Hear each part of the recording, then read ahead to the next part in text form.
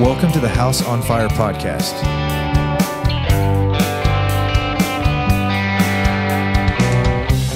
Our aim is to light a fire for Jesus in the homes of those who listen through encouragement and equipping. Let's partner together to advance the gospel in the next generation.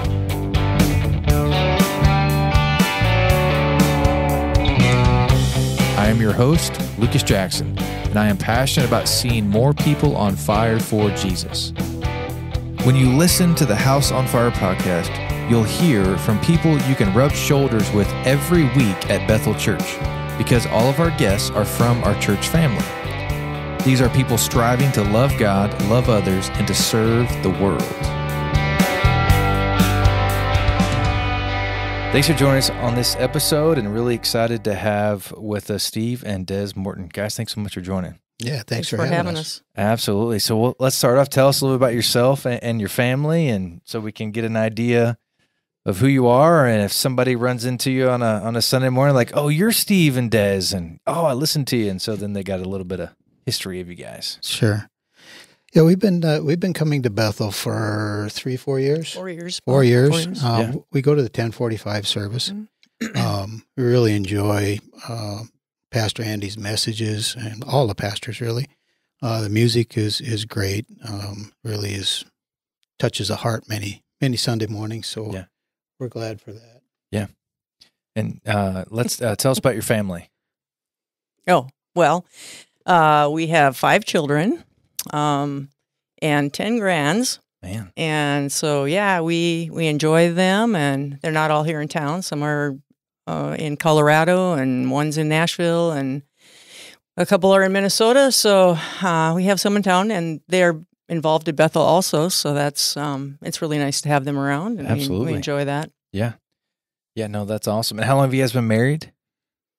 It'll be 43 years on the 29th of May. 43 years of marital bliss. Yeah, same day. Yeah, same day as us, you guys, and is it Sam and Katie? Sam, yeah. I was like, what are the odds? Mm-hmm. There are 3 couples that serve in middle school ministry, and we all 3 have the same wedding date. Yeah, Crazy. Pretty crazy. Which is kind of nice because it helps me to memorize. I mean, that one's been easy to remember. When my kids' birthdays is a little harder. And wait till you get your grands. yeah, I think I need a sticky note. or you have 5 of them and try and remember all those birthdays. Oh. Yeah, I remember the first and the last, but in between's a little shady. Yes, sir. Oh, I love it. I love it. And so where'd you guys meet? Well, we actually met on a Sunday school church bus for the first time. So you're involved in a church where? In West Fargo. Okay, and then you're headed to something. And well, no, actually, I worked in the bus ministry. Okay. And when I was in high school, and we stopped at his house and picked him and his 3 siblings up. Okay. For Sunday school. And, he was a little kind of whipper-dipper there at the time, and I was like, nothing. But and when you say you worked in the bus ministry, because this was a few years ago. This was a long time. Were you driving the bus? I was not driving the bus. Okay, because my father-in-law, he was in the bus ministry. I mean, I guess he's almost 60, and he was driving the bus as a high school student. Oh, yeah. Which is kind of not a thing these days. So I had to ask. I was like, I could imagine you driving this bus. No, my brother actually drove the bus. Okay. He was quite a bit older than, not 5 years older than me. Okay. Anyway, so to go on with that story is that I didn't really, think much of it. And he was gone for the summer. He went to work on his uncle's farm. And when he came back, he'd probably grown about 4 inches and was tan. And I'm like, oh, he's kind of cute. I love it. And that's how it kind of started. Okay. Yeah. Man, how crazy is that? That is awesome. Is there like a discipleship group or a life group, or it's a group of people that you guys are involved in that you're just pointing each other to Christ on a consistent basis and that kind of stuff?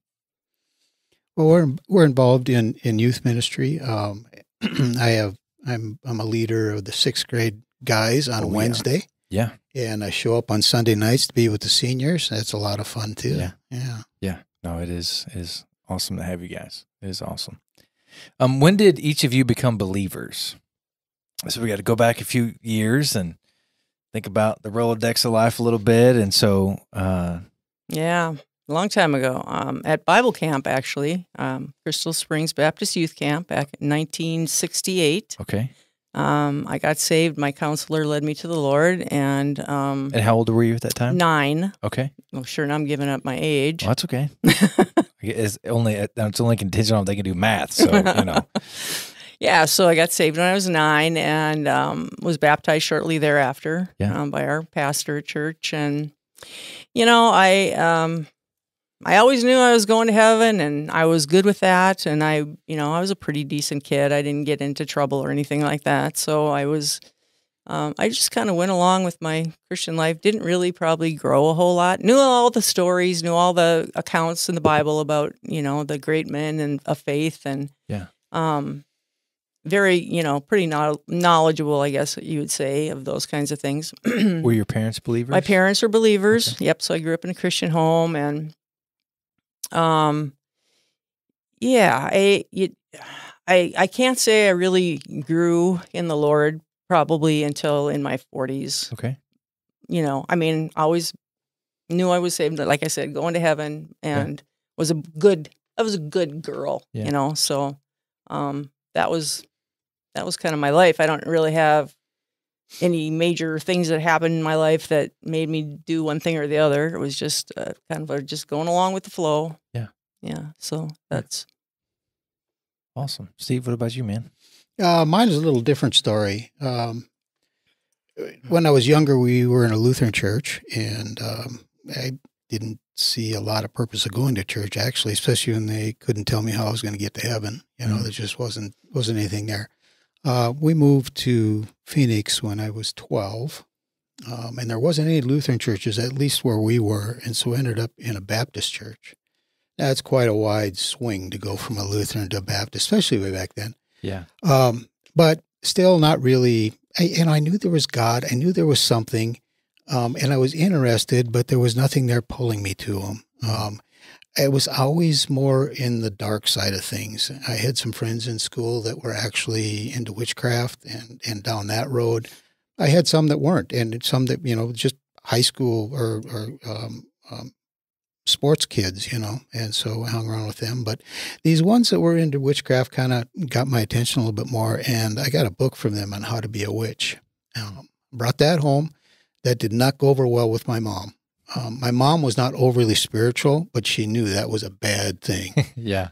So we got rid of that book. That didn't last long. But that was just kind of the start of, I know, God was working. God was working. And I had some really good friends that lived close to me, and they were into rappelling, cliff rappelling. Yeah. And so I hooked up with them, and we did a lot of rappelling. And I was up one morning. We were out early. We actually had gone out the night before, spent the night in the desert. We were up close to the mountain of Superstitions, and we climbed to the top and we were rappelling early. The sun just hadn't quite come up yet. And as I was hanging, I was a little tired, so I went up into the butterfly and started hanging off of that cliff, and the sun came around the side, and I just knew God was real. And I just knew there was something there. This did not happen by accident. And so I just prayed. I said, God, if you're real, you got to show me. You got to show me what this is all about, because I don't know. Yeah. And so he started revealing things to me here and there. And I don't remember a whole lot about the church that we went to. I don't remember any messages. I don't remember the pastor giving a salvation message. He obviously did. He must have. Yeah. But I don't remember really any of that. But I had a paper out, and I kind of like to spend money, so I needed to make money. I had a paper out, and then I hooked up with some hippies who had a micro van, painted all different colors, and they had a carpet cleaning business. And this was back in the Jesus movement era, So these guys are definitely, they loved the Lord. They did, and they were just crazy. This is awesome. Yeah. So, and it was, and the funny thing is he hired me and a couple other guys to put out flyers, hanging flyers on doorknobs. And it was a penny a flyer, And how old are you at this point? I'm 12, 13. Okay. And so, I'm out there just hitting those doorknobs, putting as many as I could on. Well, I realized these other guys are just throwing them in the garbage can. They're not hanging them, but they're getting the same money I'm getting for hanging them. Yeah. So I go back, and I don't remember these guys' names were, but It's kind of like Cheech and Chong. I don't know if you're familiar with them. I totally grew up watching that. Oh, yeah. That's what these guys were like. And so, I said, I don't want to get these guys in trouble, but they're just throwing these things in the garbage. And I'm out there. He said, yeah, I know that. This isn't about carpet cleaning. This is about telling about the Lord, So that was their ministry. And through that, and obviously through the church, the ministry of the church, I got saved. I realized that I needed a savior. I was headed, but like Des, I just basically bought fire insurance. I was getting out of hell. I didn't grow. I didn't really know a whole lot about God. I had a Bible, but I didn't read well. And so King James Bible wasn't an easy thing to read. I read it now and I really enjoy it. Yeah. But, back then it just wasn't, it wasn't really interesting to me as far as actually reading the Bible. And so shortly after that, my sister got sick and we couldn't live in Phoenix anymore. So we moved back to Fargo and actually into West Fargo. And that's where the bus ministry comes in. My dad was not saved, was not religious, did not care to go to church, but he thought we should go. So he said, you're going on a bus. He said, threw us on a bus and away we went. And then I met Des and there was nothing there. I mean, she was cute, but it wasn't anything really until I got back from my uncle's farm. And then we started taking a little more serious, a little more, but I didn't have a driver's license yet. I was still young. So she would pick me up. She had a driver's license. I didn't. I'm 14, And so too early to be dating. I mean, but back then that's you did. If you didn't date, there was something wrong with you, really. Yeah. We didn't really date. I would pick him up on Saturday mornings for the bus ministry, and we would go to our... Till I got my license, then things changed, But, and then it got a little more, we dated more. We went out. But, one thing, her parents, back then I saw them as being very strict. But it was good. Yeah. And, her dad was, he's like John Wayne. I mean, he was just this big guy. It looked like him actually. And he commanded your respect. That's just the way he was. And I was so appreciative, more later on, I guess, the stand that they took. Yeah. When we did actually date, I had to have her home at 10 o'clock. Yeah. And there was no questions about it. And of course, I didn't really have that. I'd moved out of the house when I was 16. My dad and I never really got along with my dad. And so I've been on my own already by the time I got my driver's license. And so I'd drop her off at 10 and then we'd hit all the parties and the thing, I smoked, I drank. She had no clue. But I look at it as, I don't know how many of you all have seen the movie Grease, but that's the way it was for us. I was Danny, she was Sandy, That's awesome. She was this goody two shoes and, I was this bad boy. Yeah. And, but she was strong. She knew what was wrong and what was right. And I wasn't going to sway her, she didn't smoke. She didn't drink. I didn't take her to those things.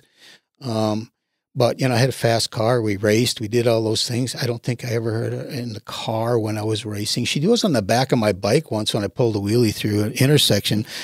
She didn't like that too much either. But that's just the way we were. And it wasn't good. It really wasn't. And I think right now we just did a series on relationships in youth group. Yeah. And, one of the things that really struck me was the single study on how to be single. Yeah. And I thought, I realized at that point what happened, where the breakdown was for me. I didn't make good use of my single time. I was all about having fun. I was just, running the world. I was saved, but nobody could tell. Nobody knew. And so I didn't make good use of that single time when I should have been preparing. And things were, physical between us. We never had sex. We never did that. But way more physical than it should have been. Yeah. And we fought a lot. We did, it was like every other week. Yeah. Are they together or are they not? 1 week we're sitting next to each other in the pew. Next week we're sitting in separate pews. It's just kind of a thing we did. Yes, what are you mad about? I don't know. I'm just mad. I don't know what I did, but it must have been something. So funny. Oh, yeah. So we didn't talk a lot, which is right now. I mean, I look at how what we're talking to these young people about, and how you need to communicate, and how you need to, this person that you shouldn't just be out there dating just to date. Yeah. You should be looking for somebody that you're going to potentially marry, Yeah. and talk to them and understand who they are. I mean, he went into the military, and when he was gone for 11 months. Well, he's gone for 11 months before we actually got married. Our wedding date was the 29th, and he was coming back on the 26th or something. I don't remember what it was. 27th. Okay. And I remember when that plane landed, and I was at the airport to pick him up, and I was like, oh my goodness, what am I doing? I don't even know this guy. Well, the invitations are out, so we're gonna have to do it. So you've been dating how long? Quite a long time, because, we started, actually dating when I was 16. We got married when I was 21. So, okay. We've been together a long time. So you're like 20-ish. He's landing on this plane. I'm 20. I'm 21. Yeah. You've kind of sent out like, hey, you've proposed and you're getting married. And I proposed over the phone. You proposed over the phone. Okay. Yeah. All right. Yeah. I was at and it wasn't really a proposal. It was Fort like, Bragg. So, rings in the mail. You want to marry me? I'm like, oh, sure. Good. The rings are in the mail. Honestly, that's what it was. It was like, but if we back that up a little bit, that Danny Sandy Grease thing, that was real. It was, but we had a phenomenal pastor at that church, Pastor Moser, and he saw something in me. He said, he would take me aside, and he spent a lot of time with me. My whole life, ever since I can remember, I want to be a cop. I want to be sheriff. Yeah. That was my dream. That's what I wanted to do. That's where I was going. And of course, my lifestyle was not probably lending itself to that career at that time. But this pastor, he spent time with me, and there was something different with him. And at that point, I really felt a calling to go into ministry. I really did. And I love being with young people, even at that point. And I really felt a calling for the youth ministry, going to seminary, being a youth pastor. But I got myself in some trouble, and nothing major, and I played football, and I love football. But then I got hurt, so I thought, well, why stay in school? I'm not living at home anymore. I got hurt, can't play football. Why do I need to be in school? So I didn't graduate at that point. So, I was living that rough life, and my dad didn't have a lot of wisdom for me most times, but he took me aside and he said, you know what, you're going to end up in jail or dead, one of the two. And he said, I think you need to go in the military. Kind of straighten out. So I did. We had kind of broke up. We were in one of those long haul breakups at that point. And so I said, okay, fine. I signed up and I went in. That was a bad move for me. And by that time, the pastor that had been talking to me wasn't there anymore. And so that counsel wasn't there. And, somebody should have said, hey, get back to school, get your diploma. And then, then I should have went into seminary or down that road of some sort. But I went in the military and ended up loving it. Wasn't good for me, but I loved it. It was great. We did all kinds of stuff. I was at the 82nd Airborne, so, we jumped out of airplanes, we traveled, we were on call. Anytime we were red alert, we were just waiting for that call to go, Iran was on the radar at one point, and had President Reagan not taken office, and they freed the hostages at that point. We'd have been there. We were en route. So, that was great. We got married, and I thought that she was on board with all of this military stuff, but she didn't know. She didn't know what it was like. She thought she was on board too. Yeah. She was pretty excited, the stuff we'd talk about. Of course, I still live in that other lifestyle too. I still drank. I smoked. I didn't chase women. I didn't. There's one time I regret that I did something I shouldn't have, but other than that, I was faithful to that. I didn't have that desire or that just wasn't in my life, but I did a lot of other things that I shouldn't have. So we got married. Year before I got out, I'm thinking I'm going to re-up. I'm going to cop school at that point, and then I'm going to Hawaii. That was my plan at that point. That was, being a cop would come into play later because I'd already be licensed through the military. I'd already be a federal cop, so that was back on track. However. Yeah, I was homesick. Like the minute we left the driveway, And we lived in North Carolina for 10 months. And I really did think that it was going to be fun. I thought it was going to be great to be away from my parents. Just, we'll have this great married life. We're just going to be, everything's going to be wonderful and roses and, whatever. And we left from my parents' house to drive down. We drove down, took a little trailer with a few things that we had. And we stopped at a friend of his that had been in the military. We stopped for the night at his place, and I was such a brat. I just did not want to be there. I was irritated with him because he had a friend, and so I went to bed early, and he stayed up and talked, and he didn't understand that I was upset, and that's how our marriage started off. It was like Anyway, and then we get down to North Carolina, and we drive into where we live. He'd gotten a trailer for us in a little trailer court, which was fine. It was hot. It was like 106 degrees, okay? And sand everywhere. And we get in this trailer, and it's hot. And he says, "You mind if I go visit Larry down the street?" Which is another one of his good buddies that lived in the same trailer court. And I'm like, "Fine, go." And I'm bawling, and he's going down with his buddy, and I was, so it wasn't really good.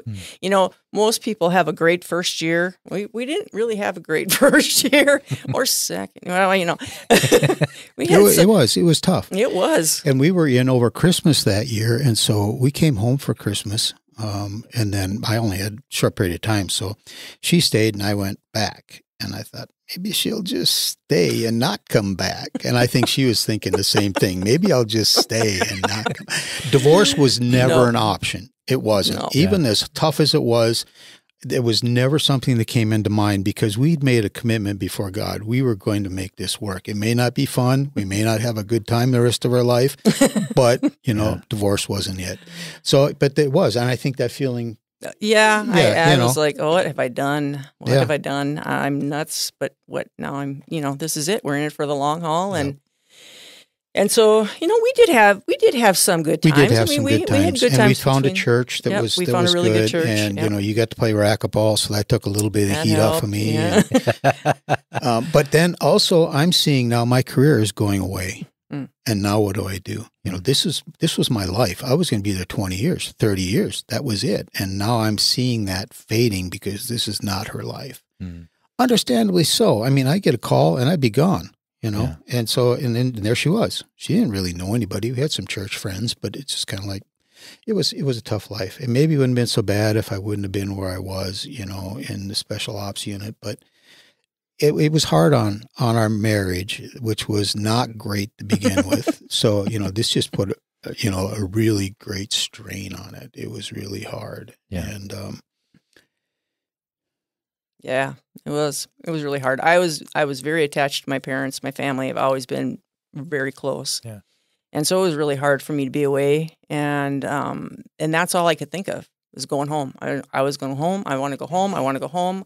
My dad had a business. You can work for my dad. It'll be a future for you and blah, blah, blah, blah. Yeah, that sounded fun. And that didn't work really well either. So, but, but that's what happened, and I think there was, he was not real happy with me about that. And I understandably so. And I didn't understand that. Because why don't you understand that I want to go home with my family? Don't you want to be around your family? Well, his was not, it was a different family and it wasn't like ours. And my family wasn't saved. I was the only one saved in my family at that time. So I really didn't have, with my mom, I was close with my mom.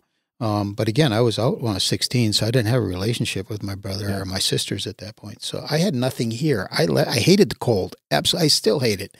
I hated it when I was little. My dad used to make me go out and play in the snow. I hated the snow. I hated everything about it. I didn't like sledding, tobogganing, skiing. Skiing I liked when Des would take me out. We'd ski, and that was fun. But I don't like the cold. I was gone. I wasn't coming back. South of the Mason-Dixon line where there is no snow. So you're thinking, man, you want to make a career out of this, and then your wife's like, nah, this is. So how long were you in South Carolina, right? North Carolina. North Carolina. So you're there. did kind of all that transpire over a few years or like the first year? First No, year. that was first year. Okay, 10 months. We were down there. Yeah, So you're there 10 months and then life changed. Yeah. So then like you guys moved back here? We did. I got out. Okay. And then we moved back. And, there was a period of time there where I was seriously thinking about getting back in because there was a hiring freeze when we came back. I thought, well, I'll go back. I'll be a cop. It'll be fine. So, I went in, I applied with Sheriff's Department, which is where I wanted to go. I applied with PD. Actually, they were all froze. They weren't hiring anybody. I went into the Marshal Service and talked to Marshal Muir there, and he was going to hire me. But then I had to go to, Marshal School, which is in Louisiana, or where the FBI is, Quantico. Yeah. Yeah. And she wasn't moving. And then there was no guarantee I was coming back to North Dakota. So, it'd still be in that same predicament. Similar to being in the military. Yeah. So the only option I had was go into construction or go in and work in the glass business, which is what I did. And I absolutely hated it. I just hated every moment. But here's the deal. One thing, and I'll never forget, and I don't even have the letter anymore. I carried it for years in my vest pocket. But my wife wrote me a letter, and I can't remember all of what it said, but she said, if you want to be a cop, you need to be a cop. But one thing is for certain, if you can't learn to be content where you're at, you'll never be content no matter where you go. I don't know if she really knew the wisdom that she wrote there, but I thought, I carried it because that was so true. And I worked for a long time trying to be content. And it wasn't just the glass business. There were, it was my father-in-law and two brother-in-laws and me. And the one brother-in-law, we got along pretty good. The other brother-in-law, not so much. And my father-in-law, I loved him. I did. But he was not always so sensitive to the work. How do you say it? I made minimum wage, $3.65. We bought our first house and we tallied up all the bills. I was $5 short every month, and it just wasn't. I'm working for my father-in-law. I'm thinking, come on, can't you bump me up a little bit? This stinks. I don't like being poor because I was making pretty decent money in the military. So anyway, you just jump in here whenever. Yeah, no, you're doing just fine. So so you guys moved back, you're about a year into marriage and then figuring out the police stuff doesn't work. And so then you hop into working for your father-in-law. How long are you doing that for? Yeah. A lot of years. And there was some time in there where I tried to get into other places. It just didn't work. And it was kind of like the mafia, you get into the business and you're not leaving, you're stuck. Yeah. It's not the mafia. They didn't kill anybody, but that's the way it kind of felt. You're in the business and you can't leave. Mm-hmm. You're stuck. And that's the way it was for a long time. We went in there I got out in 82 and I didn't leave there until 91, 92. So 10 years. Yeah. 10 years I spent there. And it just wasn't. And I moved up, they put me in management. And that was better. I wasn't necessarily out in the cold all the time like it was, when I first started. So that got better, but I still didn't like the business. I didn't care for it all that much. So that, Yeah, and we still weren't making a lot of money. So and we still weren't getting along real great either. Still weren't getting along. But in that process, we were already having kids, So then we had kids to complicate the matter. I wasn't really wanting kids. I like kids. Yeah. I just didn't want any of my own. There wasn't no draw there. I love kids. I love the youth. I love my grandkids. I love my kids, obviously, but I didn't really want any, and she wanted kids. And so then that complicated things, actually, because we weren't getting along all that well. And then we had Livia in 86, and then things started changing, and it started making it more impossible for me to change careers, because I have to make X amount of money now, and I was starting to make decent money in the glass company. But being a cop was probably out of the picture now because the money wasn't there to be able to support a full family without her working. Once we had kids, and she worked a little bit, but once we had kids, I made a promise to her, as long as I could support the family, that she wouldn't work, that she would stay home with the kids. Yeah. And we were already talking homeschool and all of that. And so I'd made that commitment, and I wasn't going to go back on that no matter what. At that point, um, I saw making better money on my own, being a contractor. Um, I come from a family of, on my mom's side, fairly handy. My grandpa was a carpenter. My mom did a lot of carpentry stuff. So I had some natural ability. And so we got into a remodeling business, which it was a good business. It was a good life. I was making better money. And I still did some window installs for the window company. I did some commercial window installs, which was better money. And but a lot of it was residential remodels, kitchens, bathrooms, basements. And so, that was good. It was. Yeah. And I don't know, we're involved we left one church and got involved starting another church, which hindsight wasn't the best idea, but we were there for a long time in that church.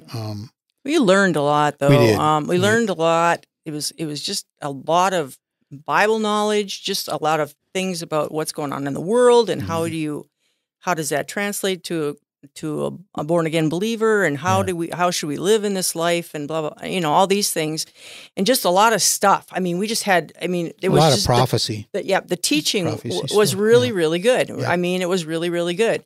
But we were there for let's see, that would have been for about 1988 till 2010. I'm thinking Somewhere in there, and a point came where God moved us out of there and moved us to another church. Oh, but there was other stuff that happened while we were there. Yeah. So, and I was in leadership. I was one of the elders, the teaching elders when the pastor was gone. I filled the pulpit, and it wasn't real big, so we didn't have a youth group. We didn't have a full blown Sunday school. We did have some Sunday school, and I taught Sunday school for a while, but. Money was still a little tight, and we started to have more kids. We got 5 total, so things were a little tight. Thinking that food bill, the food bill, and and other things. I had things I wanted to do, and it just wasn't happening. The money wasn't there, and I was doing some projects, and I got arrested for theft of property. In the 24th of July, 2001. Yep. Yeah. And here I am, an elder in a church, and it didn't go well for us at that point. Things were kind of, at church it was hard. People couldn't understand. I guess I understand totally. They wouldn't understand, but. For me, it was difficult because they were asking questions I couldn't answer, like, why? Why would you do that? I don't know why. It was stupid. It was dumb. I fell into sin. And, there's a Cathedrals quartet. I'm guessing most people don't even know who they are anymore. Great quartet. And they had a song that said, sin will take you further than you want to go, and sin will keep you longer than you want to stay. And sin will cost you more than you want to pay. And that's what happened. I fell into a sin, and I took something that I shouldn't have, and a few times, and I got caught. So I was arrested, and in the process, I had 2 guns in my truck. And so I had not only the theft charge, but I had a concealed weapon. I didn't have a permit at the time. I had before, but I'd let it lapse, and I didn't have it. So I had these 2 guns in my truck. And so initially I was arrested as a Class C felony and a misdemeanor gun charge. The police department, the cops said, nope, you know what? There's a gun involved. We got to take this up. With a Class C felony, I was looking at 5 years possibly. Maybe nothing, but up to 5 years in prison. Yeah. With the gun charge, they brought that, gun charge is still a misdemeanor, but they brought the felony up to a Class B felony, which is a minimum 5 years in prison with possibility of 10 and a $20,000 fine. So we were having to deal with that. And, it was so very hard on a relationship that wasn't the greatest to begin with. And I can't even imagine. I still can't imagine what I put Des through. I can, that hurt, that pain. But then we didn't have church support. They weren't wanting to help. I don't think they knew how to help. I think. Yeah, no. I think. Well, I think a lot of people. Well, some of it's my family. I mean, it was my family. Yeah. But my parents were very supportive. Yep. They were, but still, we never talked about it to anybody. Nobody wanted to really talk about it with us. So it was just, we were on our own, just trying to figure out how are we going to do this? How are we going to survive this? I had 5 kids and I'm facing prison. Yeah. And my attorney said, we're not getting out of prison. You're going to do time. There's no way out of this. With the police department pushing it, they were pushing hard because of the guns. Yeah. And we weren't getting out of this. But yet, for me, and I think this is what gets to be hard sometimes too, in situations like this. If you're caught in sin, if you're in something that you really, you shouldn't have been there. Yeah. And just kind of a side note, sometimes you get into stuff you shouldn't be there, but you don't know how to get out. Yeah.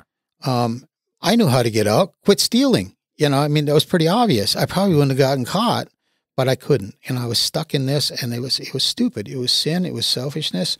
But I believe that whole time, Matthew 7, I was asking, seeking, and knocking, and I believe God was going to deliver me. What father, when your son asks for bread, he gives him a stone, and I was just hanging on to that. Mm-hmm. And I believed God was going to deliver us. I really did. I thought, what purpose? I was wrong. And then in part of the whole thing too, is that I did take some stuff, but there was a whole lot of other stuff that was taken that I didn't take. Mm-hmm. Somebody else was helping himself to stuff, and I got pinned for it. I did it. I'm wrong. I'm not saying that I didn't deserve, what I got, but I got on the hook for restitution for a way lot more than what I took. Yeah.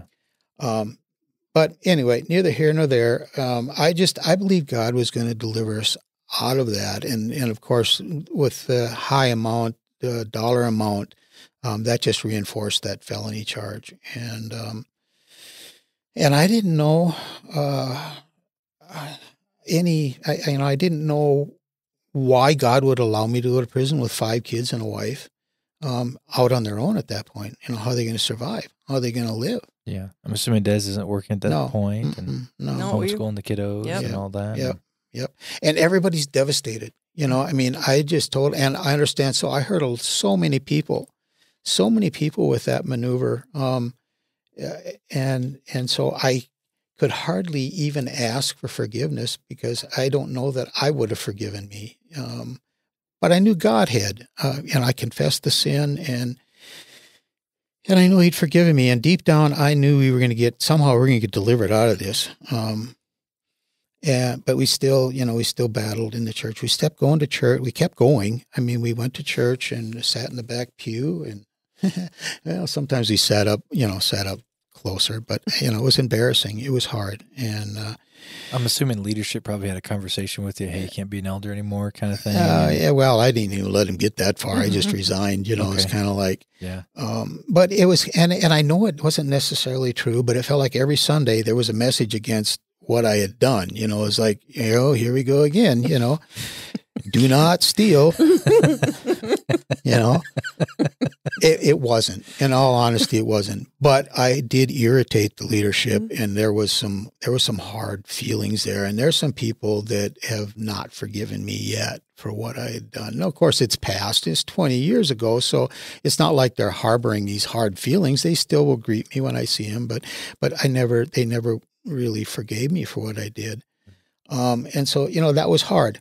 But here's the thing, when you're in sin like that, like I was, I confessed it to God. I was healed with God. He was okay. Now, there's still consequences. Don't get wrong. Yeah. You do something, especially that severe, you're going to pay a price. You are.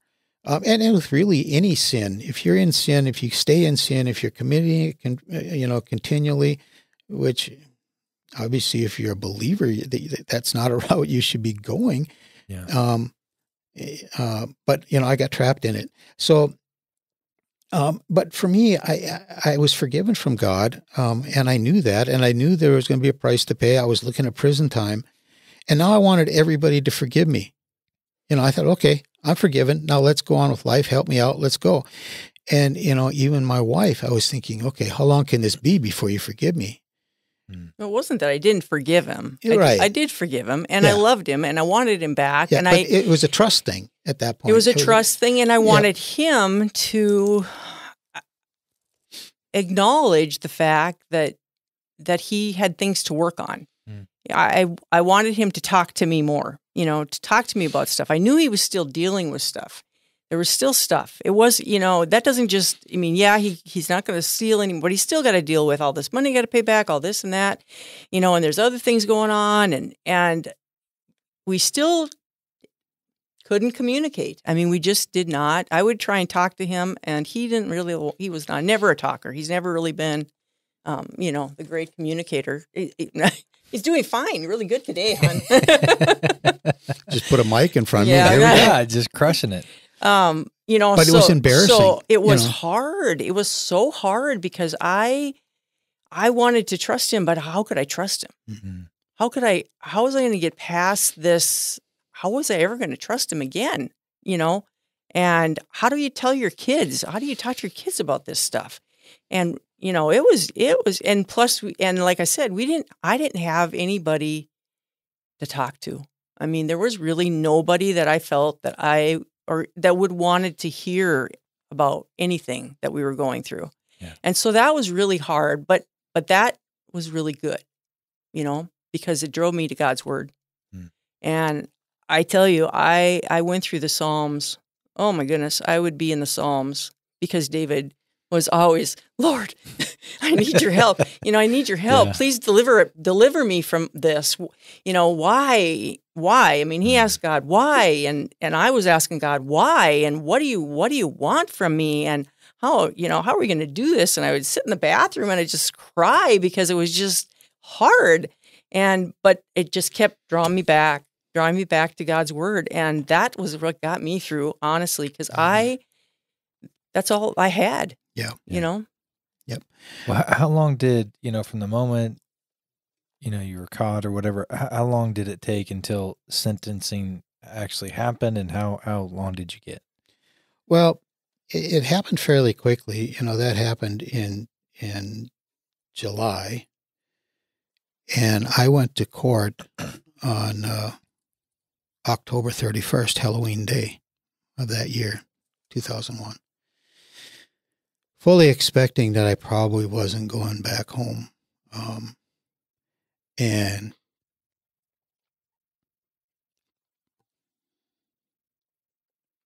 the state's attorney, for whatever reason, I obviously God moved. When I got up to hear the sentencing, they'd taken off the gun charges and reduced my felony to a C. And the judge was kind of at a, he was thinking, what's going on? But then she said he has never been in trouble.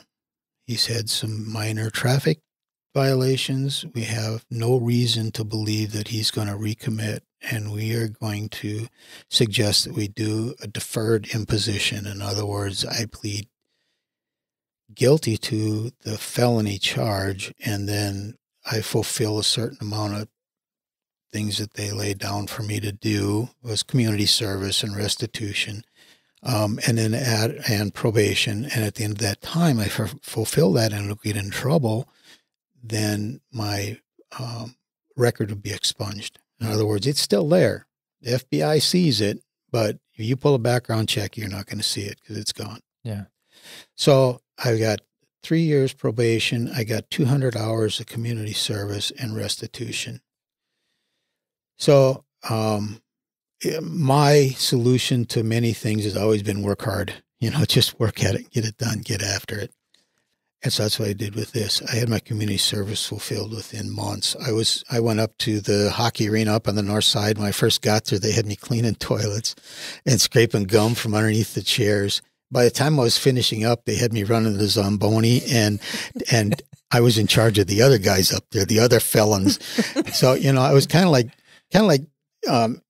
Joseph in a way. I ended up in kind of a prison type thing, but then I was doing a good job for them. So they promoted me up, if we call it a promotion. Yeah. But so I got that all done. I got my restitution paid. I did have some help from my brother-in-law. And so he helped us get things paid off and paid down, and we paid him back.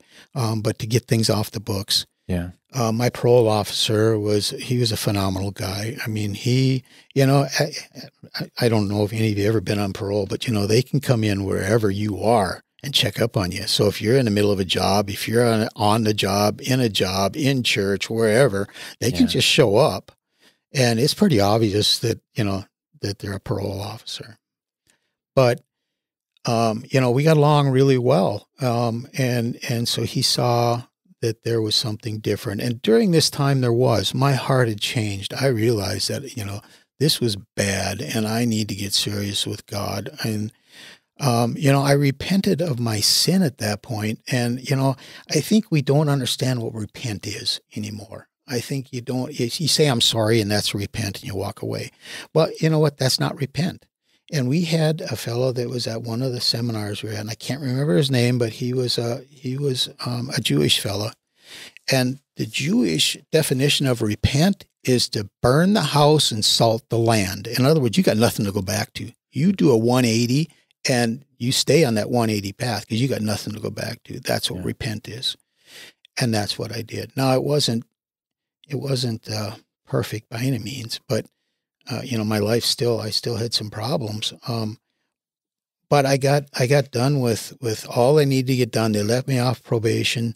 After a year and a half, the judge said, okay, you're doing well. We're going to take you off probation. You're no longer under probation. I then filed to have my rights. When you're a felon, you lose your rights. Gun rights, you lose all that. Voting rights. Yeah. And so I filed with the judge to get my rights back. And being that my sentence had been expunged, in other words, taken out, it was a lot easier to get those rights back. Yeah.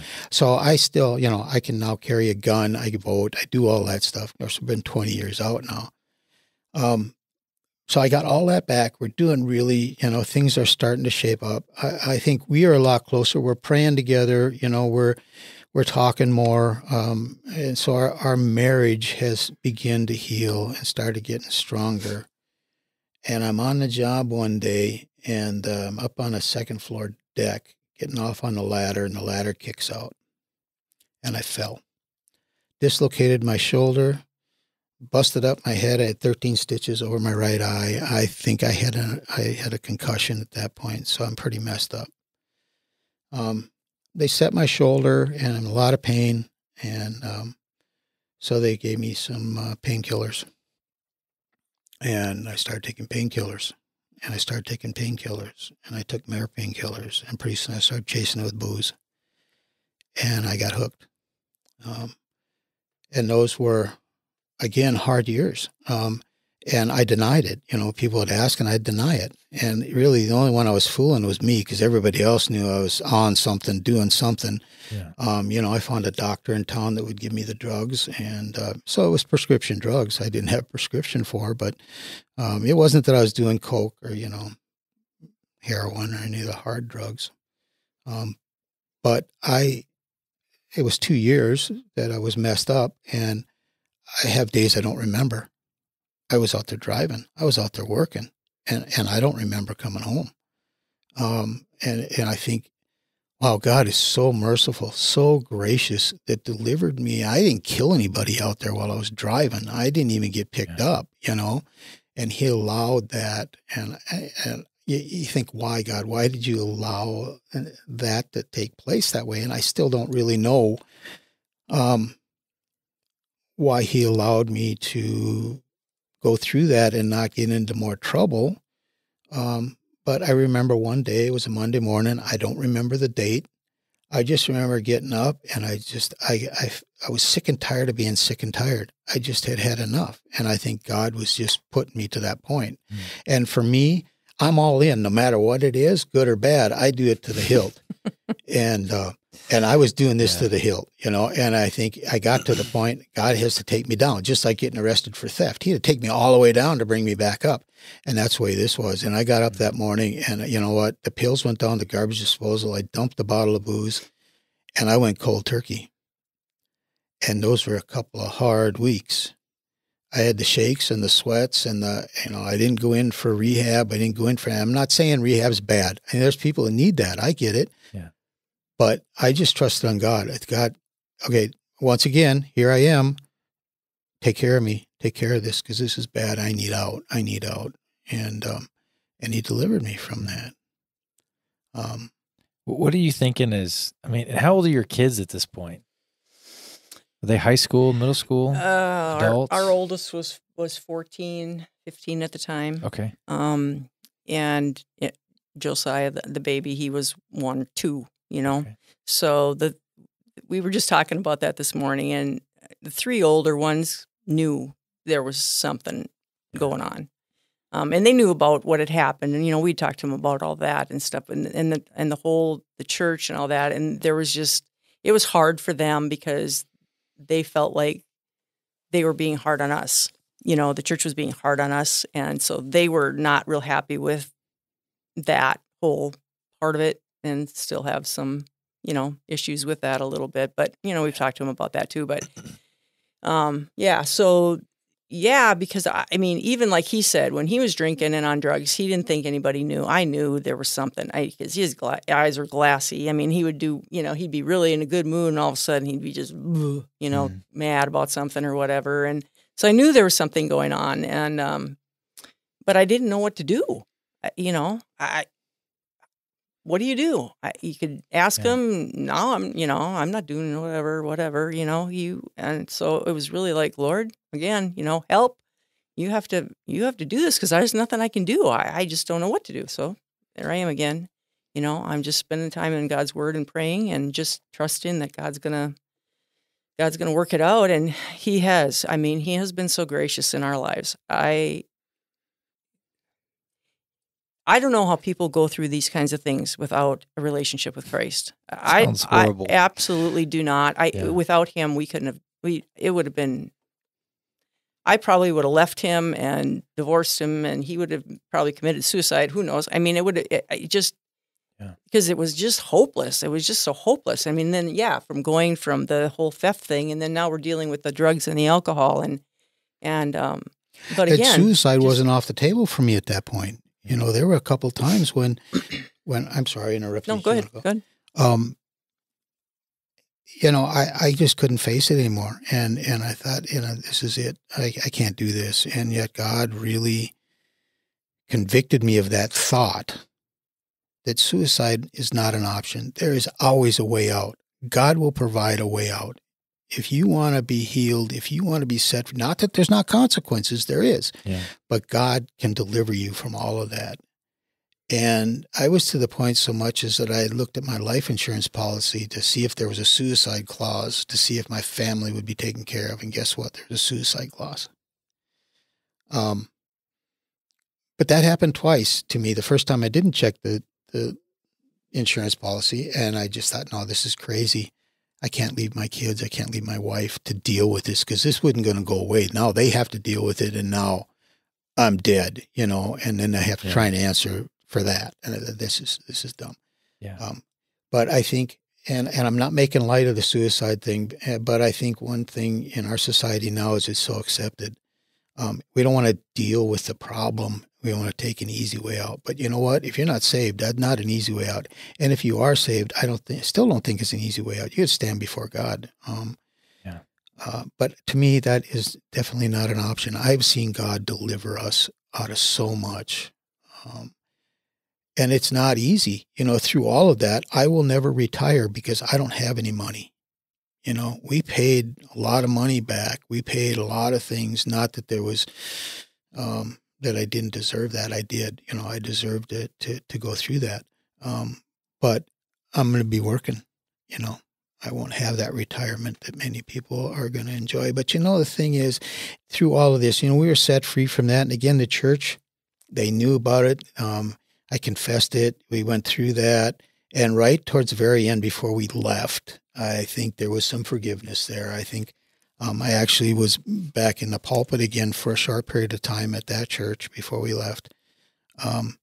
But through all of that, when we came to the end of that, I had this burden, and it's been a burden for 20 years because it's never been really recognized. God's not really ever opened up a door for that ministry. But I really feel that people need to understand that if you're caught up in sin, there's a way out.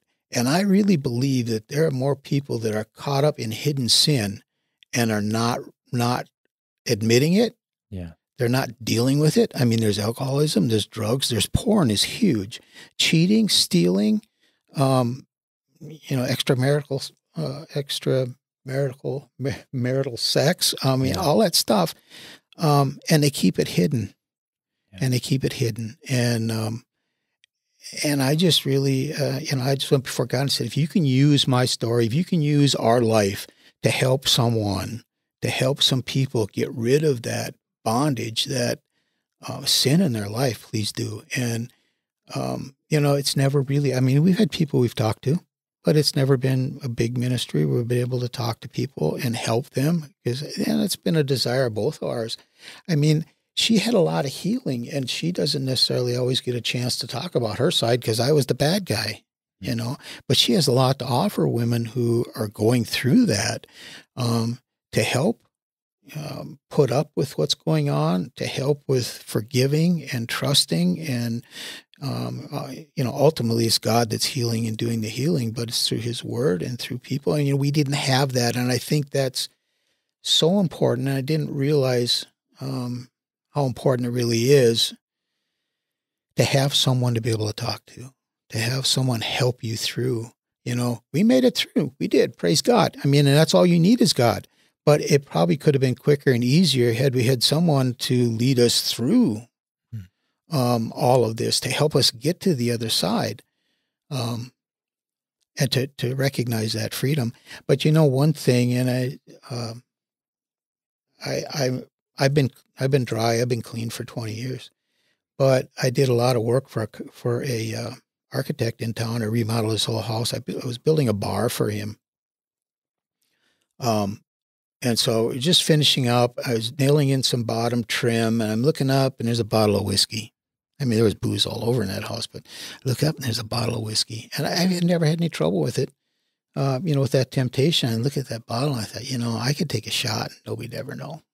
Nobody'd ever know. And it was a temptation that I had never experienced. And it was directly from the demons of hell trying to get me to go back into it. I had to call my wife right away. I said, you know what? This is the deal.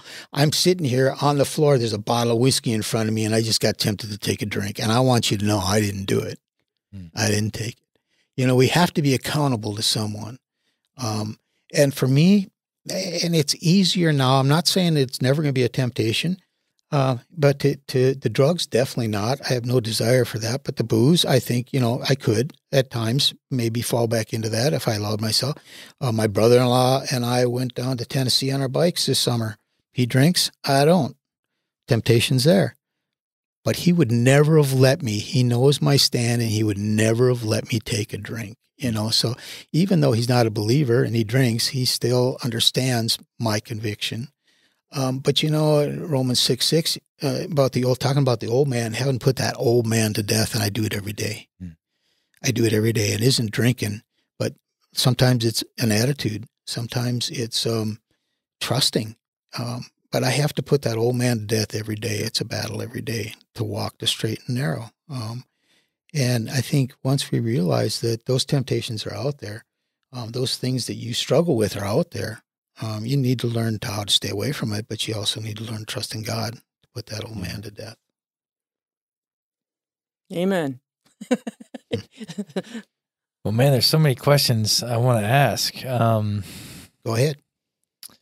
I got 2 sheets of answers here. I know.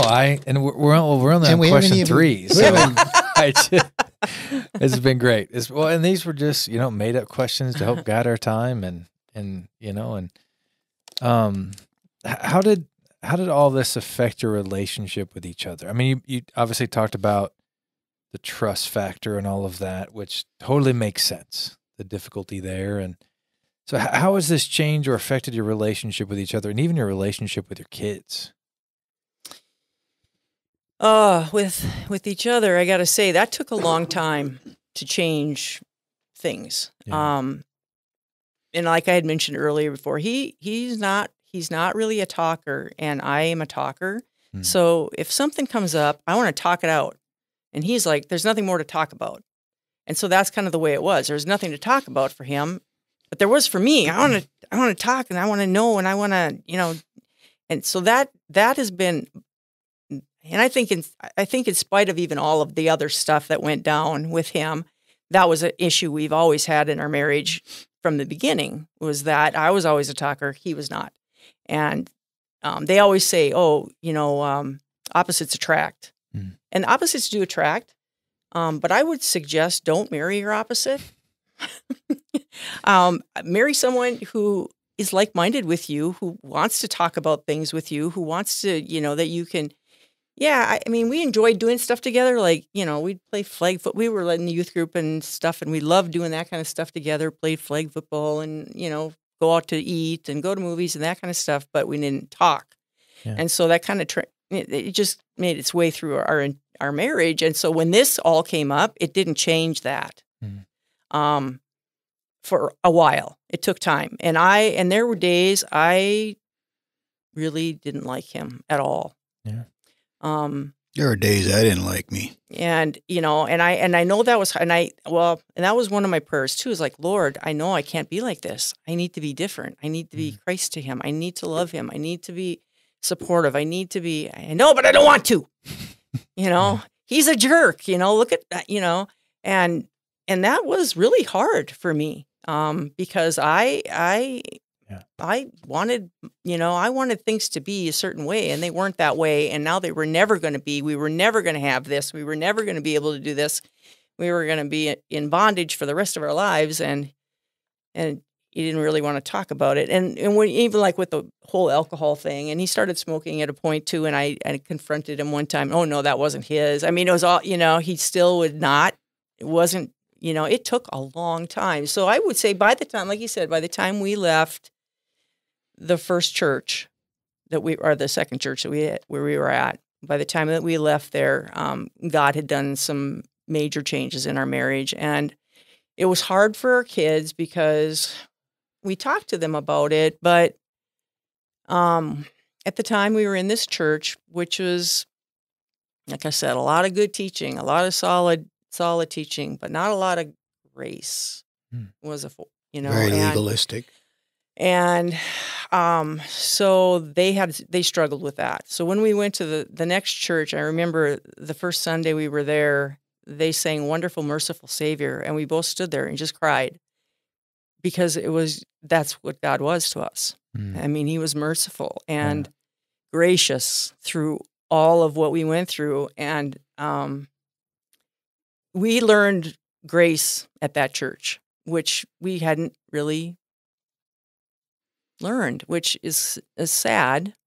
But that, through that and going to this other church, and we were spending more time in the Word and spending time with good Christian friends, and then we got involved in the youth group there, and we loved it, absolutely loved it. We really do have a heart for young people, and God was gracious. We never thought we would ever have an opportunity to do anything like that. And so that was a real blessing for us. And just a good time of growth for both of us too, and teaching and just being able to enjoy the grace of God. Yeah. Yeah. It was good. It was good times. I don't know if that answered your question. No, that's great. No, that's great. Well, the Rolodex in my mind of all the questions I want to ask. Well, one thing that comes to my mind is why you're believers, you're seeking the Lord, there's still sin, and you're recognizing that, repenting of that, turning from that, which is praise God. But I often think, why in the world are you still a part of a church? Because it's things like this that easily, where I think people are like, yep, see, this is why I'm, the church is flawed, which it is, and sinful because it's made up of sinful people. And so to go through all that, why still be involved? Why committed to a church still?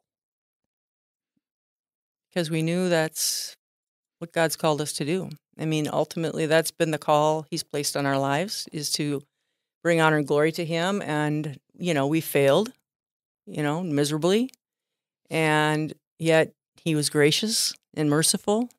We owe Him. Mm-hmm. We owe Him. And He just gave us that. He gave us a desire for the young people. And and then He opened the doors for that. It was just, we just did it because we loved it. And we were just so thankful that we could. Yeah. And that's why we've never really missed church.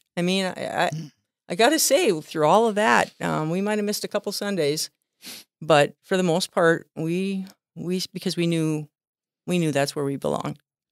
We stayed at the other church until God moved us. Yeah. And there were some other things involved that we're just not going to get into, but we were there until we were at a point where God very obviously told us, you need to leave and go to another church. And then that was hard, finding another church, and yet when we did go to this other church, we were invited there from some other people that we'd attended church with previously. And we went, and it was just like, just this flood of, I can't even explain. It's like the Holy Spirit was just moving. It was phenomenal. And, and it wasn't a perfect church. They were in the process of changing pastors or calling a pastor. And yet the love that was there, some of them knew our past and majority of them didn't. But some of them did. And I will never forget the one man that I thought, this is one of the ones I thought never forgave me. He was an usher that morning, and as he came by with the offering plate, he shook my hand under the plate and said, "Thanks for coming." And it was just such a blessing being there. It was phenomenal. And then, I got involved in leadership, which I wish I wouldn't have. I'm done with leadership. It's a necessary thing, but I don't want to be a part of it. And I'm good at it, but I don't want to be a part of that. I don't want to be an elder, deacon. I don't want to do that anymore. It's too messy. And yet through all of that, we ended up being youth leaders. And we had, I don't know, everybody was there, 25, 30 kids. And it was great. We went to retreats. We went to, camp. It was just phenomenal. Those kids were great, and we just loved it. And, some things fell apart for us, not anything that we had control over. There was just some jealousy issues there with the pastor that was there at that point. And he didn't like the fact that the kids liked us. And, there were just some things there, and I don't mean to badmouth him. He's got to stand before the Lord with the things that he's dealing with. But, he pretty much showed us the door, and that hurt because I was all in. It's all I wanted to do really since I was younger, was to be a youth pastor and to be involved with the youth. And so when that door closed, I'm 60 years old at that point. I'm thinking, this is over. I'm not going to get in anywhere anymore. I'm not going to be able to teach or to be a part of. And it was to the point where actually I gave away all my Bibles. I gave away all my teaching stuff to my kids, and I have one Bible that I always use, and it print's pretty small and it's getting pretty worn. It's old. But it's got all my notes, everything. And I was breaking in some new Bibles as I was teaching. And so, my kids got some of my notes, and of course my old Bible will go to my son when I pass. But I'd given everything away because I just figured that time is over. Not that I was over with God, because I've never, through all of this, I never once was angry with God why are you letting this happen? Why are you doing this to me? It was always, God, forgive me. God, help me. God, what am I going to do now? And 60 years old, God, I really thought we had arrived to where you were calling us, and now you've shut that door. Why? I think sometimes we are the consequences to other people's sin at times. Yeah. So we'll just leave that at that. And you're saying we never question. I mean, I shouldn't say we didn't question. I questioned God. I was like, why? I never got angry, but more frustrated with people. People. What is the matter with people? Why? That was hard, really hard. Yeah. So yeah, when we left there, it was like, yeah, great. Now where are we going to go? And we checked out. We went to a few places. Never really found any place we were comfortable. We came to Bethel because our kids were here. 2 of them were helping with Awana at the time. Not yet. Yep. They were just coming. Oh, They were were they just just starting? going, and then we Oh, that's started right. coming. Yeah, that's right. We went one time and got blown out of my chair with walked the out. music and said, "This ain't happening." We walked We're out. outta We here. walked out. It was Yeah. like, oh, forget it. We're never Yeah. going back there again. That's that was crazy. Pastor Nate and the worship team. They just boom. I thought, whoa! I mean, we're coming from singing hymns every Sunday, With an which organ, nothing wrong with it. with an Nothing organ wrong and a with that. piano only, Yeah. which And all of a is sudden we get blasted. You know, like, whoa. crazy. Yeah. So there was. It's not that we don't like contemporary music. We do. We listen Yeah, to it. I we do. mean, it just We just when weren't. we stood in It church. was just a little loud that Sunday, and Yeah. it was a little much for our Palate. our tender ears. Yeah. But it's kind of funny because now we do fine. But yeah. So yeah, we kind of looked around again. Checked up. It just wasn't any place that was calling us. I mean, it just wasn't. There was nothing that we really felt that God was leading us to, and so the girls just were like, "You need to come back," So we did. We came back, but we were here. Let's just, we were here. That's all we were. We were here on a Sunday, and sometimes reluctantly, we came. How old? 4 years, I think. Right? Was it about 4 years? Yeah. And then Lucas showed up. Yeah. Found us sitting in the back row. I remember how that went. Let's see. Allison took you guys to lunch. Yeah. And she's like, I met with this couple for lunch, and they are clearly passionate about students, so not kids. So you need to meet up with them. So yeah, and then you just, you didn't give up, and we're like, what is with this guy? Gee, he's just not giving up. He's not giving up. Well, maybe there's something to it, I have been a little persistent in a few things in my day. Well, we needed that. We did. We needed that. We needed somebody to say, hey, just check it out. Just come check it out and see what you think. And nobody had ever done that with us. Usually anything we've ever done, we've had to push for it. It's been us wanting to do it or whatever and saying, hey, we want to do this. We want to do this. We want to do this. Yeah. We never had anybody who really pursued us to be involved in a ministry like this. And, we haven't looked back. We love it. Well, it's been great having you guys on the team. I love having you guys, and it's a joy to see. And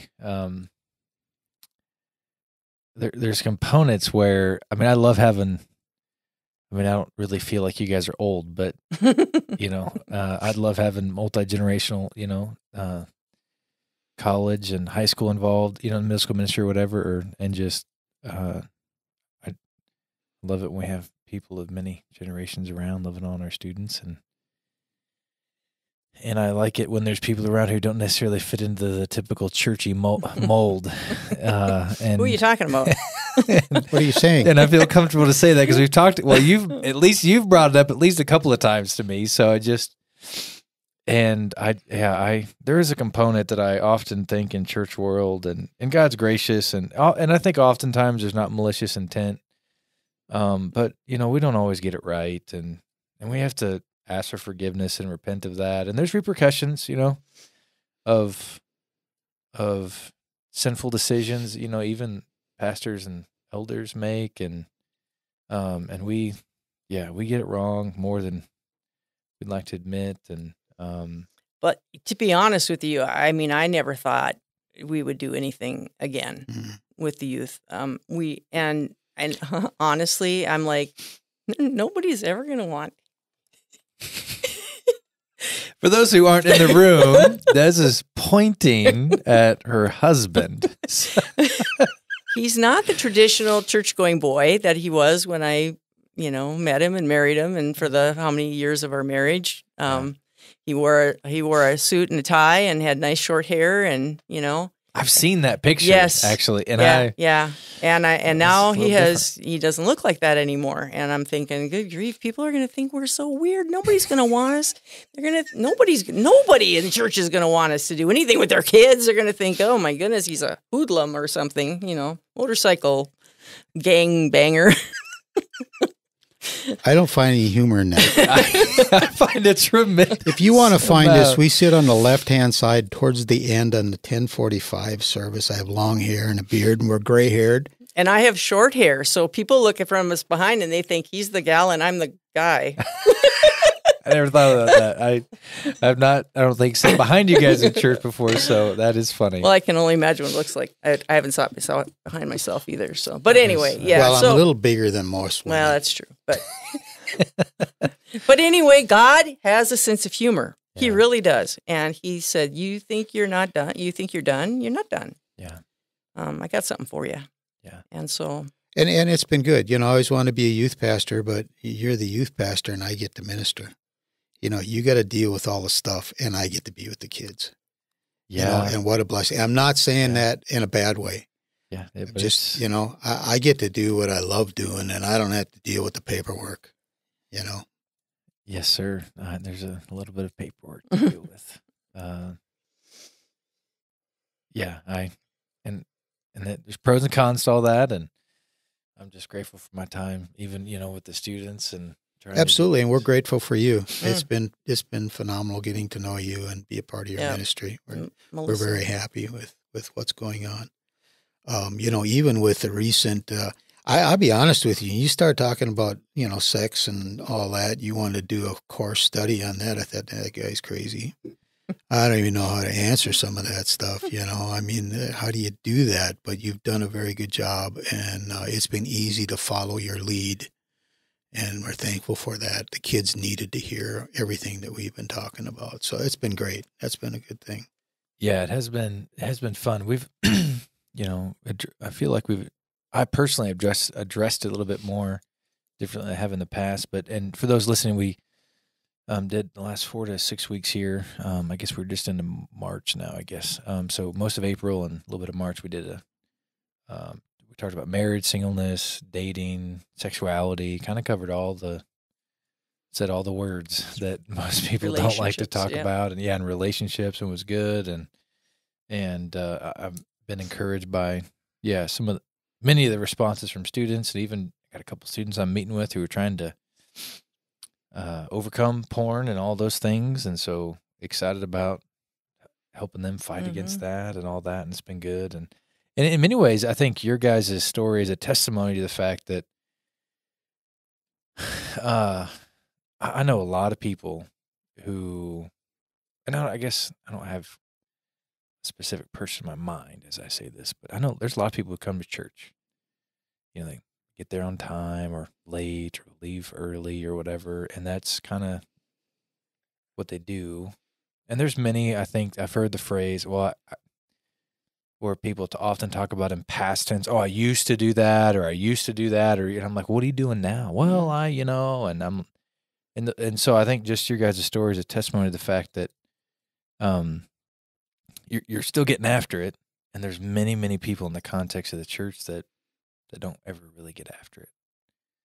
And God's gracious, of course, and merciful, and they, for good or bad, they're missing out on the blessings, of what comes with being a part of, loving on and discipling kids or students, and maybe that's something they should be doing. Maybe it's something else, and which is fine. But I think your guys' story is a huge testimony to that it is possible and doable to continue to get after it, no matter what phase of life you're in. and excuse me, how, for you, Des, how would you encourage, moms or spouses, I guess, ladies who are maybe in a similar scenario? Because not every woman's going to handle these things the way you did. I mean, I think there's many women that it would just crumble, for whatever reason, and they're out. I'm done, and yeah, we're bailing. And maybe there's some who would stick it out for a little bit, or even some that maybe would stick it out for the long haul, But there'd be tremendous bitterness and just. So I mean, what encouragement would you give to a woman that was in your that may be in your shoes, I guess, so to speak? Well, I guess the first thing, accept the fact that it's going to be hard, and don't feel like you have to be perfect every day. Yeah. You're going to have good days, you're going to have hard days, but for me, again, it was just spending time in the Psalms. I just found myself there a lot. If you have one good friend, I feel like I have a friend now in my life that if something like that happened, I could talk to her. At the time, I didn't have anybody like that. If you have a friend in your life, and that's one thing when we talked about relationships with the kids, I kind of was encouraging them to make sure that your relationships are God-centered relationships. Those should be the most important relationships you have. And my dad always said, and I really feel this is true. He always said, if you have one good friend, really one good friend in your life, consider yourself blessed. Because not all friends are going to stick with you through thick and thin. And you'll find out who your friends really are when the rubber meets the road. And that's how it was for me. I had friends at church, but I didn't have a really good friend that I could just call, and I thought I did. I found out I didn't, and that was tough. So, if you don't have anybody, God will get you through it. You just got to trust Him and be obedient to His word. And for me, a lot of that was, drop the bitterness, drop the anger, get past that. You need to be like me. You need to forgive. You need to love. I don't care what he's doing. I don't care what he said. I don't care. And not that I did everything right, because I didn't. And there were days I was not happy with him, and he knew it.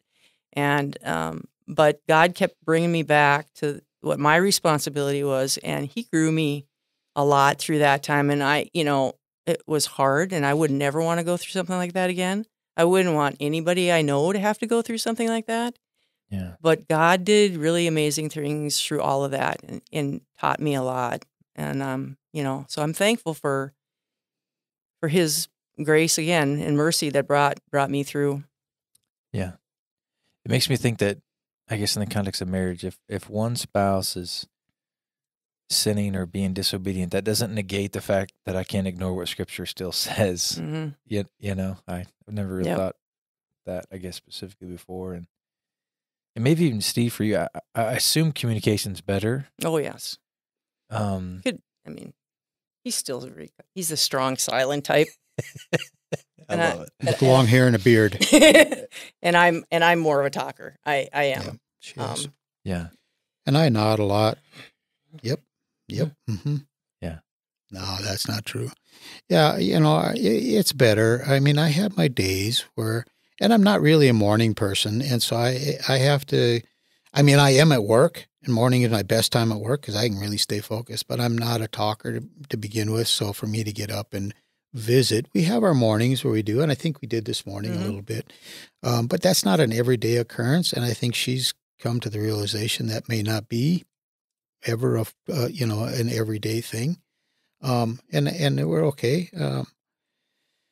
I think, well, we're, like 1,000 times better than it was, I mean, she's my best friend. And, you have a question here that says, what would you like to go back and change or do differently? And, if I could have taken her hurt away, I would change that in a moment.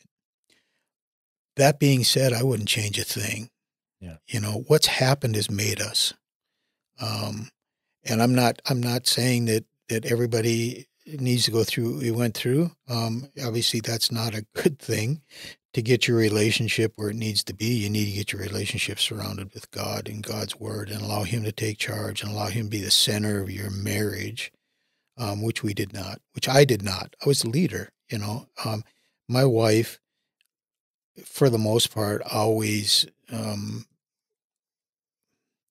she always let me be the leader.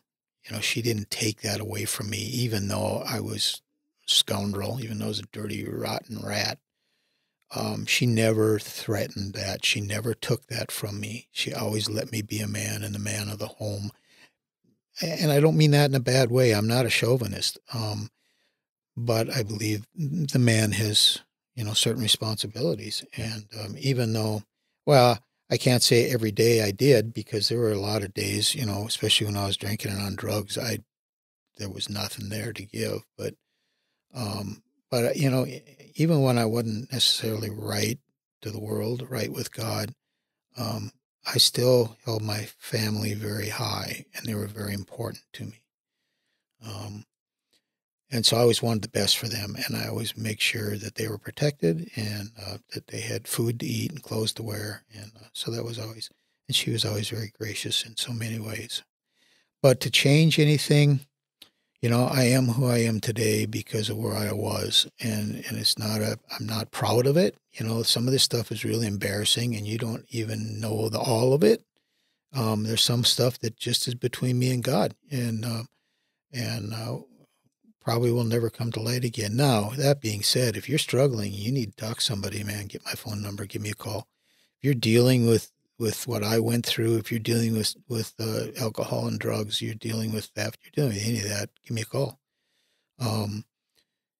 Because it's good to have a brother. It's good to have someone that you can trust. And there's a lot of people out there that, you think they're like Des said, you think you're your friend, but they're not. The hard thing for me, I guess, through all of this is I expected the church to be there for me and to talk to me and to be a part of my life. I'm saying the church, not Bethel. The best friends I had were not believers. And that was hard for me to look back. And still my best friend outside of my wife, he's not a believer. And we've had many talks. He will probably never yield to the call. He probably will never become a believer. And that saddens me because he's a very good man. I trust him with my life. I trust him with my family. But sad to say, I didn't find that in the church. And I hope and pray that we're different. Yeah. That we can be different as a church, to be able to stand up for those who are hurting. I was at a little seminar this weekend on Saturday, and somebody thought I needed some healing, and she's probably right. I probably do, but there's things that just probably no hope. But no, just kidding. But one of the things that I got from that was to be more compassionate.